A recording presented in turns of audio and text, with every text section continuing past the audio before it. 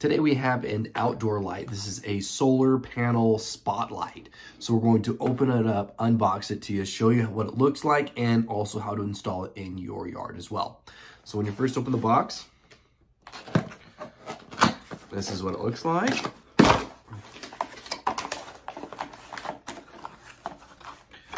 It comes with the piece that you're gonna need to shove in the ground.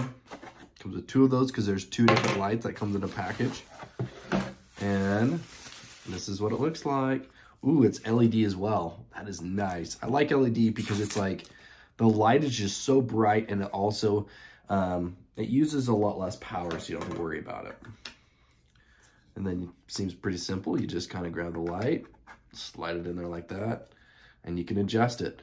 Also with this light right here, another thing that would be nice is if you don't want to stab it in the ground, is there's two screw holes that you could either mount it to maybe a cinder block wall or anything like that, and you can be able to have it just constantly there. So I don't know if that might be interesting for you, but that'd be another thing that could be great. And then these are the screws that you can be able to use to mount it as well to the cinder block wall or concrete walls or anything like that. And this is the other one right here. So we're going to kind of charge these bad boys up. We're going to shove it in the ground and kind of see what it looks like outside. So here's how it works. On the back of it right here, you have a button and you need to push it. And if you, well, you need to make it dark. There you go. So there's multiple different settings that you can choose from, but you need to make this dark in order for it to work, of course. So now we're going to stab it in the ground and kind of show you what it looks like outside. Okay, here's an example. We got it right here.